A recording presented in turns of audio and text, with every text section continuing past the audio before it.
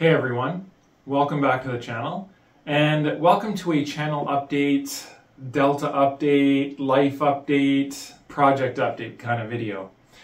I want to just start the video off by saying thanks so much to all my Patreons and my YouTube members.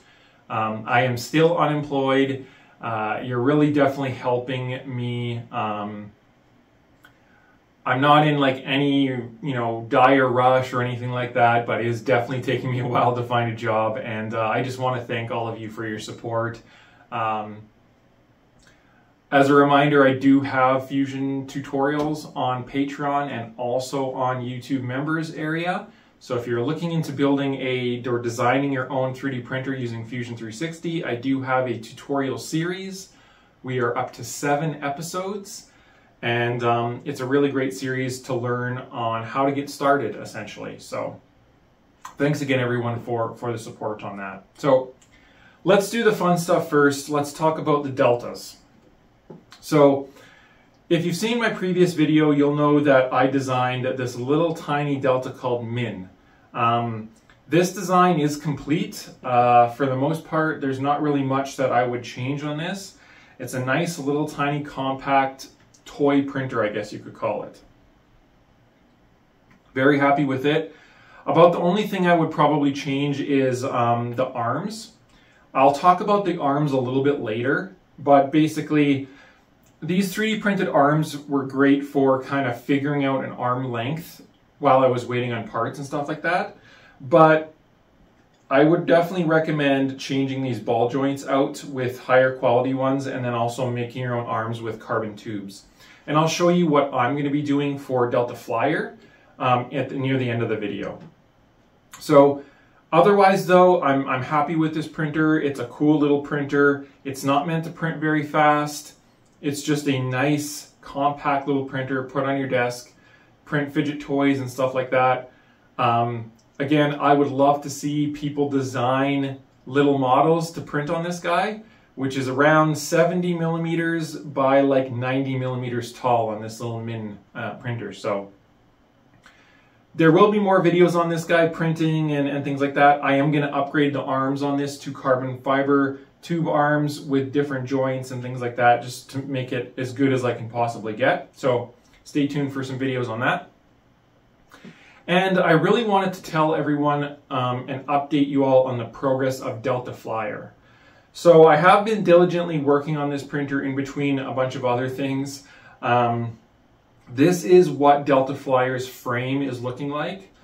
It's progressing quite well.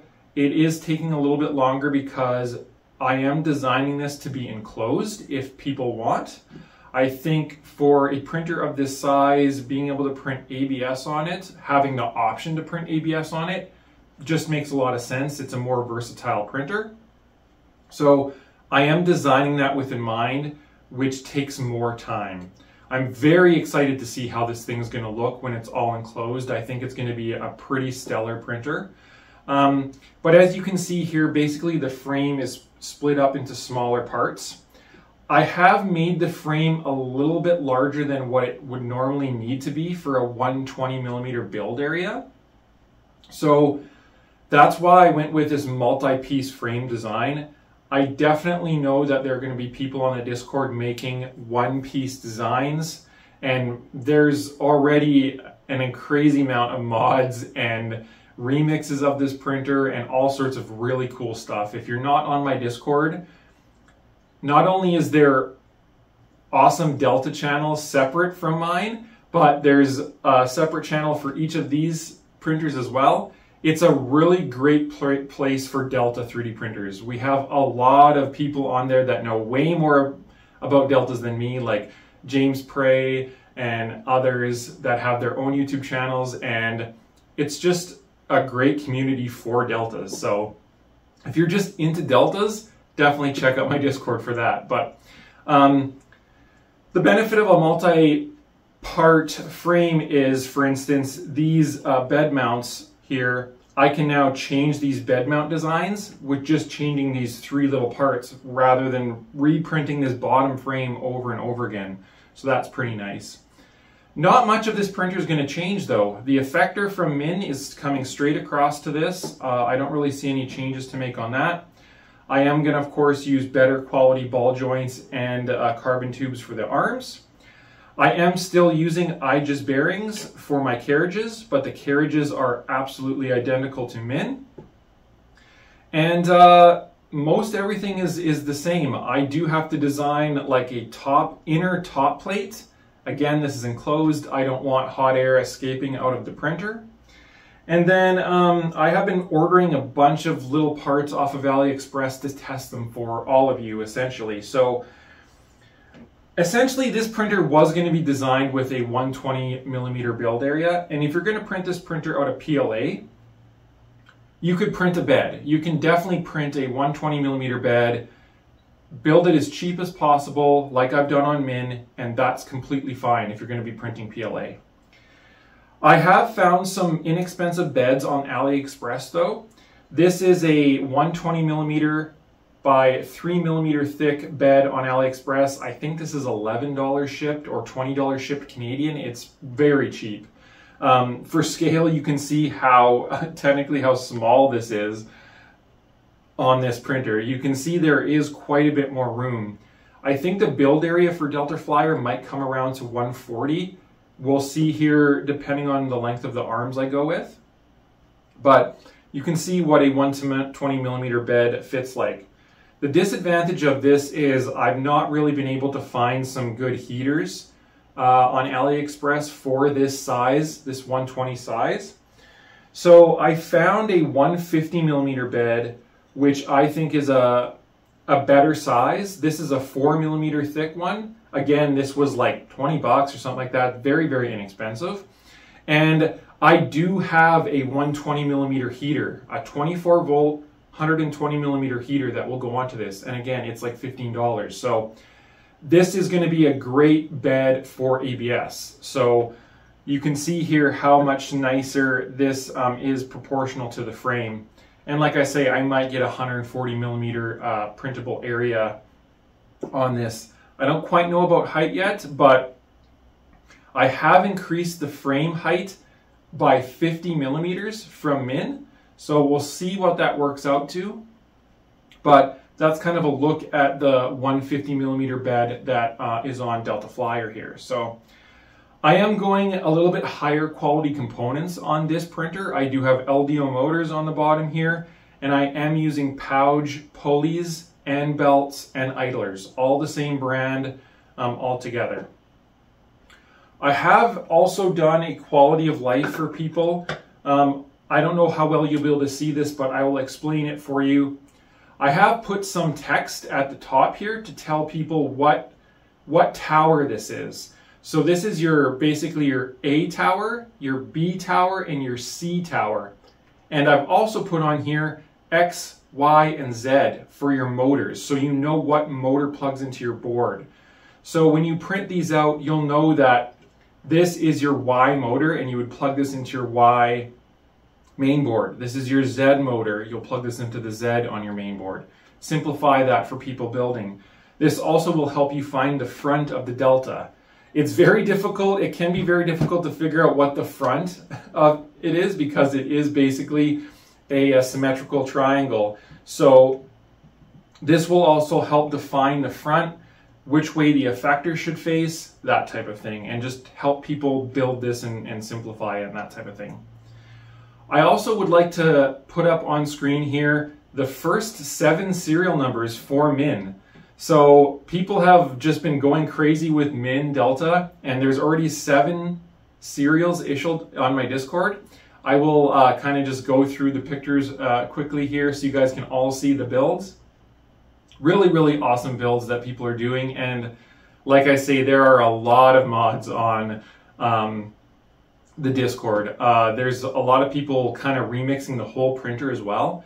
I know one of the more popular ones would be Squirrel Brain, if anyone knows him from his build, his Tic Tac 3D printer build. You'd seen him, he's on Golden Jaguar streams and that type of thing. He made a very, very polished, really cool looking version of Min, and I think he has a 120mm version. definitely check out my Discord. There's so many cool remixes of Min and just cool ideas on carriages and all that kind of stuff. So I really do encourage people to check that out. I'm going to go ahead and set up my camera to show you how I'm going to be doing my arms, my Delta arms going forward. And we'll talk about a little bit on how I'm going to go about it. I know there's definitely some different ways to do it. And again, check my Discord for some ideas if you're wondering on how to build your own arms. So let's go check out my arms and I'll show you how I'm going to assemble them. All right, here we are over on my desk, quote unquote, workbench. So the ball joints that I'm going to be using are called, the brand is MP Jets, or they're called MP Jets. If you go onto my Min bill of materials, you will see these as an optional part. This is probably going to become the standard part. You cannot get these on AliExpress. You do have to order them directly from the manufacturer, but they are much better ball joints than the metal ones that I've spec'd out. There's no play in them. I believe these are nylon, so they are self-lubricating, and these are not going to wear out really at all, and they have a nice preload to them. They really are very high quality, and I think you can get a set of 12 for like $20 shipped. They're not expensive, and I definitely recommend them over these metal metal ones that I have been using. If you can't get these, I mean, you can use these worst case scenario, but I would highly recommend that people do spec out these MP Jet joints. So what I'm doing is the best way, at least I found, or what I'm comfortable with, is I ordered some M3 threaded rod off of Amazon, some like 100 millimeter lengths. And what I'm going to be doing is I'm going to be threading them into these MP Jets. And then I'm going to be cutting them off, you know, like maybe these would stick out 15, 20 millimeters or something like that. And then I'm going to epoxy them into my carbon tubes. So I have ordered some carbon tubes off of Amazon. These are really, really inexpensive. You'd be able to find these on AliExpress as well.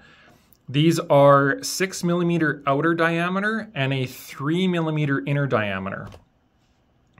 And basically what I'm doing is I have one kind of set up here. I've not cut this one yet, obviously, but I've threaded the M3 rod all the way into my ball joint here. And then, like I say, I'm going to cut it, you know, somewhere around here or whatever. And then I'm going to just slide this in. It's a nice fit inside this tube, and I'm going to epoxy this in here. I will be making a jig essentially that I can set all my arms up. I did order some of these pins. So these are going to basically align my arms. So there'll be, you know, a couple rows here of pins. I'd like to do all 6 arms at once. These will slide onto the pin and a pin on this end with the other ball joint once this is cut. And then I'm going to epoxy these and then let the epoxy cure. I think this is probably the best method for me, at least. I'm sure there are different methods. I'm using an M3 or dowel, really. This is probably the best fit into this joint, so you don't get much play rather than a M3 bolt. I'm trying to be as accurate as possible on these arms. I'm also going to try and cut these arms all in one pass so that they are all exactly the same length. So I have 6 of these tubes that I'm going to put into my hacksaw, kind of do them all, make sure they're all straight on one end, and then I'm going to cut them all in one pass. That way they're all the same size. I'm going to have a wet paper towel over top of this so there's no carbon dust getting in, and I'm going to do that outside, of course. You definitely want to make sure that you're doing this correctly and as safe as possible. You don't want carbon dust in your lungs. So that is what I'm doing for my arms. That's the method that I've kind of come up with. These are very, very stiff arms. They have no play in them once they're on these MP Jets, and I think there's going to be a big difference in quality of prints versus using those printed arms. So that's what I'm doing for arms, and I just wanted to show all of you how things are progressing. I'm hoping in the next couple of weeks I can get Delta Flyer printing and I can get some files out for all of you. But, you know, life happens, and I am still working on some other projects like RC150, and I am working on my Pegasus printer. If anyone is unfamiliar, you know, thanks for coming near to the end of the video.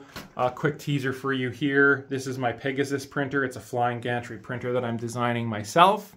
I know it looks like a Voron V2 or V2.4. It is not. Everything on it is my own design, except for the exception I'm using Archetype tool head there. I think I am going to make my own tool head though, but this is just, the frame on this is small. This is a beta frame, so I'm not posting videos about this, but this is a really awesome printer and it's printing very well. So there will be videos on this soon. So thanks everyone for supporting me and subscribing and commenting. I really do appreciate all of you, and I'll catch you all in the next video. Thanks guys.